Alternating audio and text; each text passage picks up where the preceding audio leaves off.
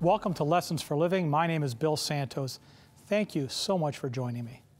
It was almost unthinkable. Players throwing the World Series. Yet that's exactly what happened. Or maybe it didn't happen in the fall of 1919. The players on Charles Comiskey's 1919 Chicago White Sox were an irritable lot. The club was divided into two gangs of players, each with practically nothing to say to the other. Together, they formed maybe the best team in baseball ever. Yet, like all ball players of the time, they were paid only a fraction of what they were worth. Because of something called the reserve clause, any player who refused to accept a contract was prohibited from playing baseball on any other professional team. The White Sox owner paid two of his greatest stars, outfielder Shoeless Joe Jackson and third baseman Buck Weaver, only $6,000 a year. Comiskey's decision to save expenses by reducing the number of times the uniforms were laundered gave rise to the original meaning of the Black Sox. Comiskey has been labeled the tyrant and tightwad whose stingy practices made his players especially willing to sell their baseball souls for money. But in fact, he was probably no worse than most owners. In fact, Chicago White Sox had the highest team payroll in 1919. In the era of the reserve clause, gamblers could find players on lots of teams looking for extra cash. And they did. The 1919 World Series resulted in the most famous scandal in baseball history. 8 players from the Chicago White Sox, later called the Black Sox, were accused of throwing the series against the Cincinnati Reds. Details of the scandal and to the extent to which each man was involved have always been unclear. It was, however, front-page news across the United States, and despite being acquitted of criminal charges, the players were banned from professional baseball for life. Included in that group of disgraced ball players was the great Shoeless Joe Jackson. The controversy surrounding the 1919 World Series is most confusing in regards to Shoeless Joe. The facts indicate that Jackson had no involvement with the fix other than being aware that it was going on. In 1919, known for his natural abilities on the field and his extraordinary home runs, Jackson was well on his way to becoming a baseball legend. Today, however, he is remembered for his association with the Black Sox. Jackson played in that World Series and always pointed to his record as proof that he played to win. The real conspirators made intentional errors to lose the games. Their records show a combination of poor hitting, numerous fielding errors, and second-rate pitching. Jackson's performance, however, in contrast, was blemish-free. He made more hits than any player on either team. He scored 5 runs and drove in 6. His batting average was .375, and his 12 hits set a World Series record. In the field, 30 balls came to Jackson. He made no errors. Legend has it that as Jackson was walking through a parking lot after testifying to a grand jury on his involvement in the scandal, the legend says a small boy came up to Jackson and said, "Say it ain't so, Joe." Jackson was quoted as replying, "It's so, kid, it's so." Shoeless Joe was 33 when his professional baseball career abruptly ended. Many attempts have been made to have Jackson inducted into the Baseball Hall of Fame in Cooperstown, New York, and all attempts until now have been denied. During his grand jury testimony, White Sox pitcher Eddie Chakotay, a teammate of Jackson's, made the following comment: "I don't know why I did it. The wife and the kids don't know about this. I don't know what they'll think. I've lived 1,000 years in the last 12 months. I would not have done that thing for $1 million. Now I've lost everything. Job, reputation, everything. I don't know why I did it." That can be an all too familiar refrain for many. All of a sudden, before you know it, you're caught in this web of sin with no apparent recourse for breaking free. You know, the Bible says in Romans chapter 3 and in verse 23 the following: "For all have sinned and fall short of the glory of God."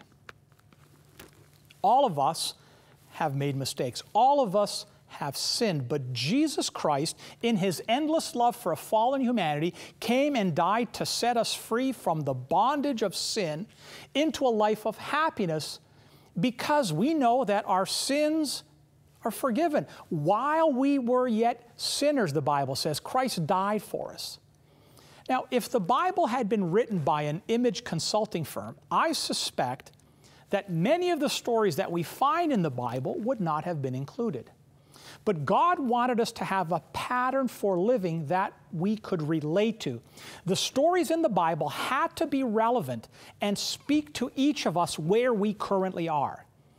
Well, one such story is taken from the life of David.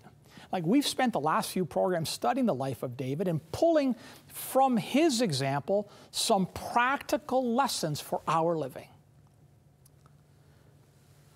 Well, this particular event in David's life is probably one of the most dark episodes, if not the darkest episode, in David's roller coaster existence.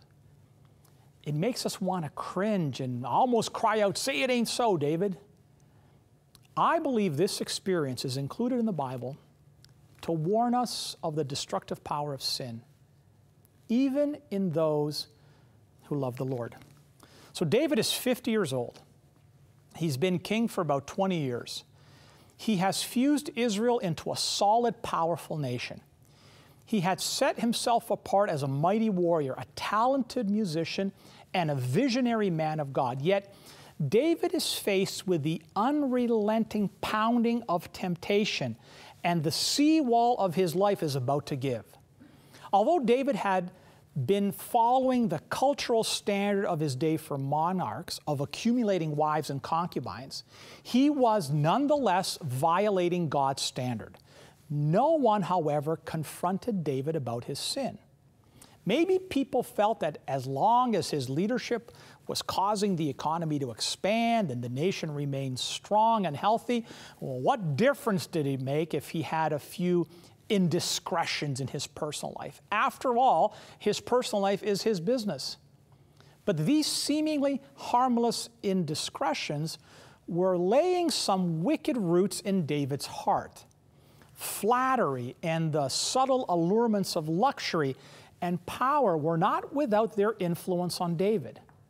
Crimes that would not be tolerated in the subjects would go completely unmentioned when they were committed by the ruler. The monarch was under no obligation to restrain himself, as were his subjects. And this caused David to begin to lose sense of his own sinfulness. Rather than draw closer to Jehovah in humility, he began to trust his own wisdom and might. Now, never are we more vulnerable to the temptations of pride and self-indulgence than when we have strayed from God. And David was no exception. Before the conclusion of the war with the Ammonites, David left the command of the army to Joab and returned to his palace in Jerusalem. The Syrians had already surrendered to Israel, and the complete overthrow of the Ammonites was imminent. Well, maybe David felt that after 20 years of plodding through battlefields, he deserved some rest. His army was well trained. They were in the hands of a competent commander.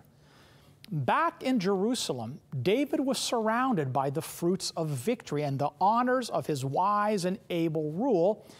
And rather than doing like most kings and fighting alongside his men, he decided that he would delight in the pleasures of his success. It was now, while he was at ease and unguarded, that Satan seized the opportunity to occupy his mind. The fact that God had brought David into so close a relationship and had done so much for him should have been, you would think, a strong incentive for David to preserve his character unblemished. We begin our story today in 2 Samuel chapter 11, beginning at verse 2. Now when evening came, David arose from his bed and walked around on the roof of the king's house. And from the roof he saw a woman bathing, and the woman was very beautiful in appearance. The woman bathing catches David's eye, and he stops to look, and he continues looking. He loses all awareness of who he is and the danger that now lies ahead. David forgot everything, his family, his kingdom, and even his God. Verse 3. So David sent and inquired about the woman, and one said, "Is this not Bathsheba, the daughter of Eliam, the wife of Uriah the Hittite?" David is so numbed by his lust that his servant's warning that Bathsheba is married to one of David's elite warriors has no impact on David whatsoever. But within a short time, the woman is standing there before the king. Verse 4. And David sent messengers and took her, and when she came to him, he lay with her. The affair is a short one, probably best described as a fling or a one-night stand. So what's the big deal? Well, David has violated God's law. And as God's appointed leader for the nation, the one who was called upon to uphold God's law, David should have known better. David abused his power. He took advantage of the privilege that God had given him, and he betrayed the trust that his people, his family, and his God had placed in him. Now, I don't think Bathsheba should be left off the hook completely. She probably needs to bear some of the blame. She could have called out for help or maybe done something, but nonetheless, David was the king. He was God's chosen king, and he had the obligation to uphold God's law. The story continues in verse 5. And the woman conceived, and she sent and told David and said, "I am pregnant."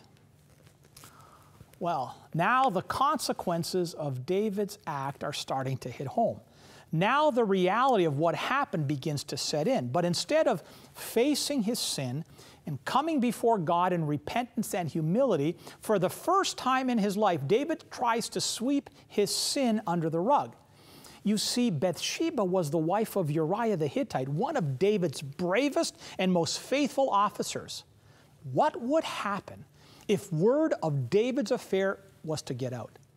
God's law prescribed the death penalty for the adulterer. And what might Uriah do? After all, he had been wronged. He might want to avenge himself by taking the life of the king or by inciting a revolt. Something had to be done. Verse 6. Then David said to Joab, "Send me Uriah the Hittite." So Joab sent Uriah to David. When Uriah came to him, David asked concerning the welfare of Joab and the people and the state of the war. Then David said to Uriah, "Go down to your house and wash your feet."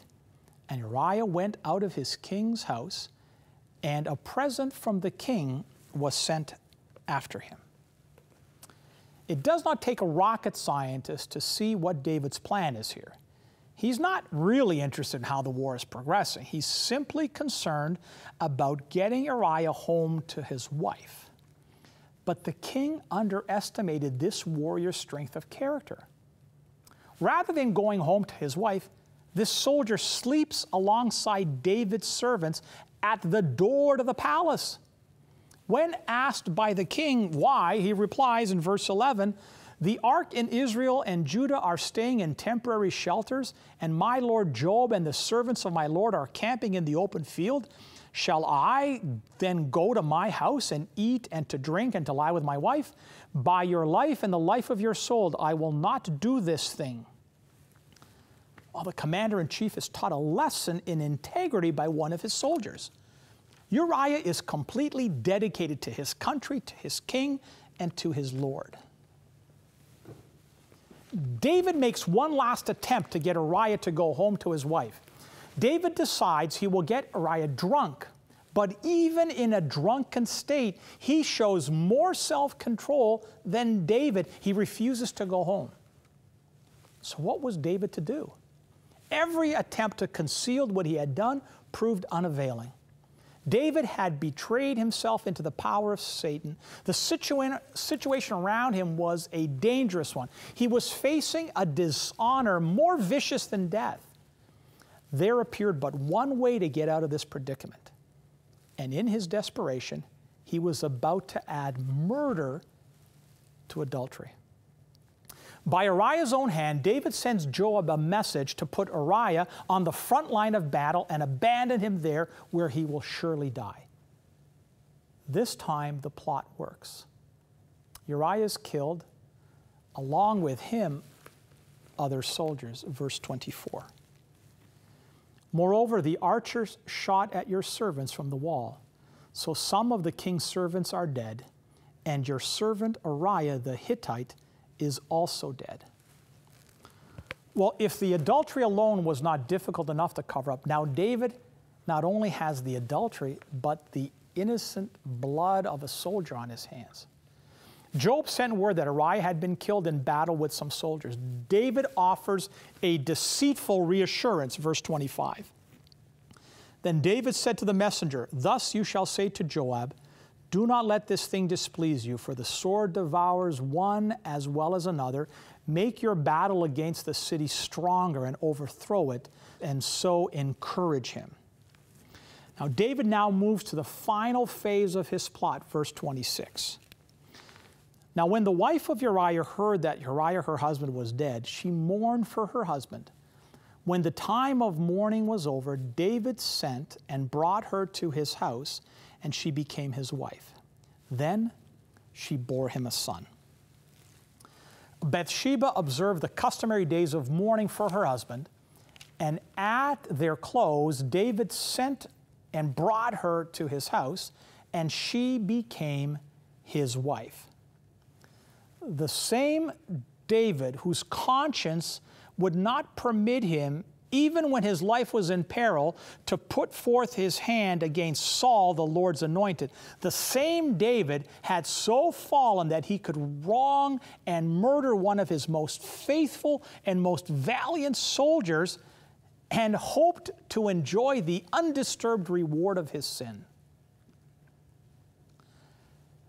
David must have sighed in relief, thinking that he had gotten away with murder, literally. But God sees things differently. Verse 27. But the thing that David had done was evil in the sight of the Lord. With that sobering statement of God's justice, this dark episode in David's life comes to an ominous end. The fact that a godly man like David would succumb to such ungodly desires gives us much to ponder. Emma Johnson, writing for Forbes after hackers exposed email addresses and names of some 37 million Ashley Madison clients, said, "The numbers are compelling. An estimated 20 million men were active members of affair-seeking site Ashley Madison. I crunched the numbers and estimate that about 1 in 6 married men in the United States were on the site." You know 6 married men. I know at least 6 married men. At least 1 in 6 of them was on Ashley Madison. A CBC report the other day said this: São Paulo, Brazil, the largest city in the Western Hemisphere, tops the list of world cities with 375,000 Ashley Madison accounts. Next come New York, Sydney, then Toronto with 223,000 accounts. Calgary is in the top 20 at number 17 with 107,000 accounts. Among the 10 Canadian cities with the most Ashley Madison accounts, London, Ontario leads when measured by the share of the city's population with 10.5%. Toronto has 8.6%, which compares to São Paulo at 3.1%. At 6.3%, Canada tops the list of countries ranked by the share of the population with Ashley Madison accounts. The US has a 5.1%, Australia 4.6%. According to DataViz, 66% of the email addresses in the data dump were valid and 34% invalid. Now keep that in mind when looking at findings by email domain name. DataViz found these numbers of email addresses attached to Ashley Madison accounts.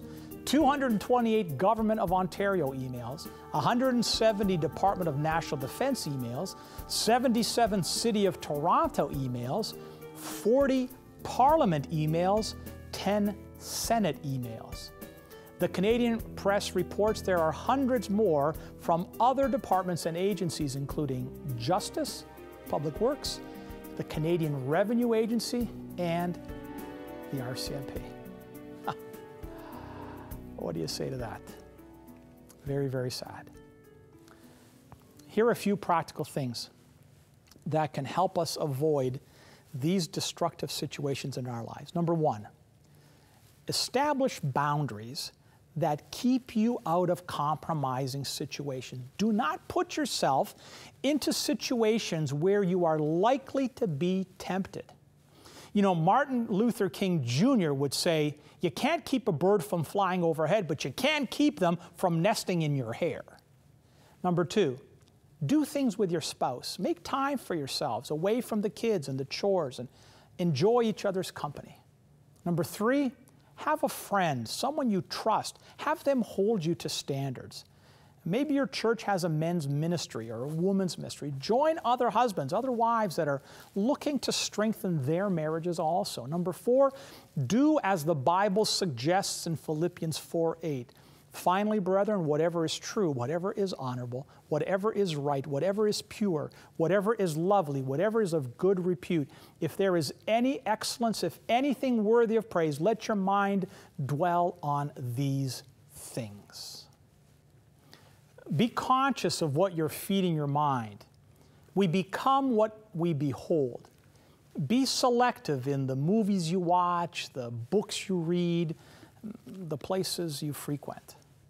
Number five, most importantly, cling to God in daily dependence. Take hold of God's hand, never let go, regardless of how Satan might try to tempt you. Make your communion with God the first and the most important activity of your day. No matter what other obligations try to snatch this precious time away, make it a priority to pray and to study your Bible. You know, if someone had told David when he was a boy that he would one day commit adultery, father an illegitimate child, and murder an innocent man, David would have exclaimed, "Never." Yet it happened. We are never too old to sin. As long as our flesh is alive, we have the potential of committing the worst sins. Join me now as we pray that God may protect us against all moral failure. Let's pray. Father in heaven, we thank you for the guidance you provide for our lives through your holy word in the examples of men like David. May each viewer today submit their lives entirely to you. Help us to make time to pray and to study your word. Help us to resist Satan's temptations and forgive us where we have failed. In Jesus' name, amen.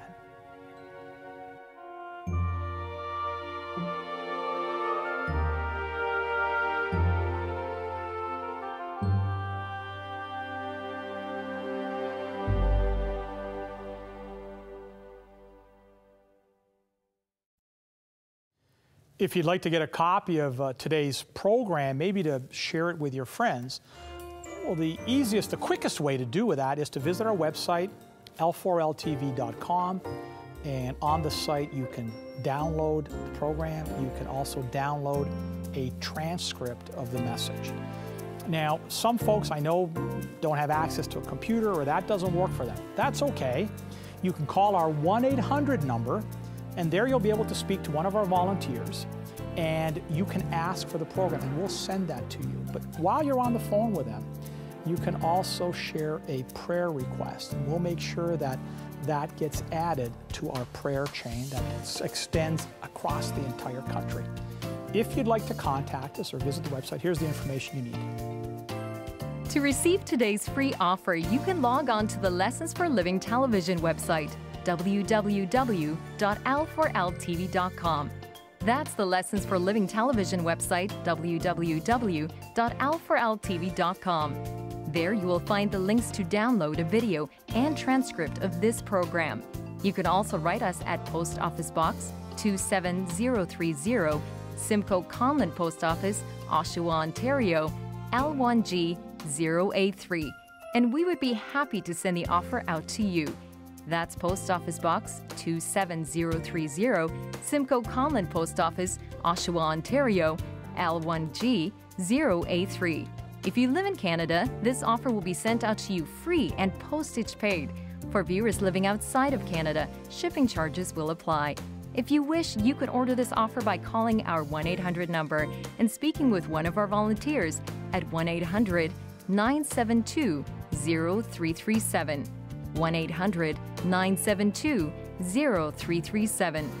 Operators are standing by now. While on our website, you can leave a prayer request, and if impressed to do so, donate to help keep this ministry on the air. Thank you for your support. Well, we've come to the end of another program. Thank you again for spending this half hour with us. Let me remind you again of the website, L4LTV.com. On the website, you can find a Bible study group or a church close to you. These are folks we have scoured the country and found these places that will be the best for you to get grounded in God's Word. They are all over the country.